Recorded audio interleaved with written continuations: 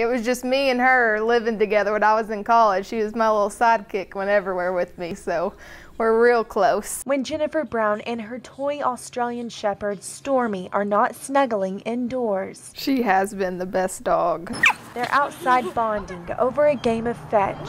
She loves to play ball, and she is a people person. This friendship started as a birthday present 3 years ago. She just came bouncing to us, so we had to get her. But these games took a turn only a year later. She got real sick and couldn't hardly walk and would kind of fall over and didn't want to play ball, and that's when we knew something was wrong. And a vet confirmed Stormy was anemic. She needed blood or she wasn't going to make it. I thought, I've got to save her. I'm not going to know what to do. Miles away in Lubbock was the only option Stormy had left, a greyhound named Kylie. You hear about it in people, but not animals. So it was kind of a shock to me that they did that. Kylie is one of 4 dogs Lynn Tiedemann has rescued. She was a victim in an animal cruelty case. But with love and pampering, Hey, she recovered well enough to become a blood donor. you have to be at least, 55, 60 pounds. So as long as she meets all the criteria, then she's good to go. As a member of a Lubbock Greyhound Rescue Group, Lynn knows one of this breed's unique qualities. About 70% of them have the same blood type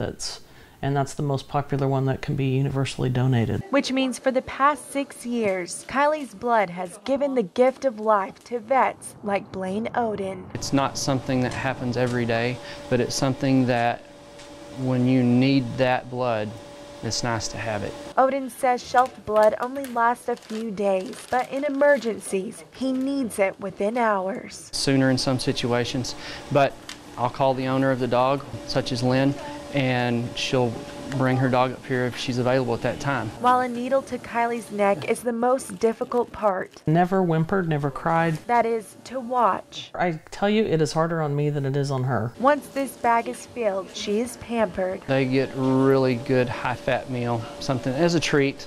It helps them to recover. I think there's some motivation there, it's selfish, but it worked out. So when they got a call about Stormy's last chance, Kylie was ready to step in. It's just a wonderful feeling to do the right thing. We were very thankful. While Kylie donated blood, Lynn also gave freely, with words that stuck much longer than the needle. When you're able to actually meet them and talk to them and just maybe say a little prayer with them. Because out of the 20 times Kylie has donated, Lynn has learned a hard lesson. Not always a favorable outcome. But when Kylie's blood filled this tiny body, it brought the twinkle back into Stormy's eyes. You could tell pretty quick that she was back to normal. They didn't want us to play too much for a while just to make sure. So thanks to time from a stranger, all Stormy has to worry about these days is her attention competition, Jennifer's newborn daughter. I'm glad that we were able to do that transfusion because we have her now, and now my little girl can play with her and they'll be best friends like me and Stormy are. It's really a cool feeling. Ashlyn Tubbs. It really is. It's a neat feeling.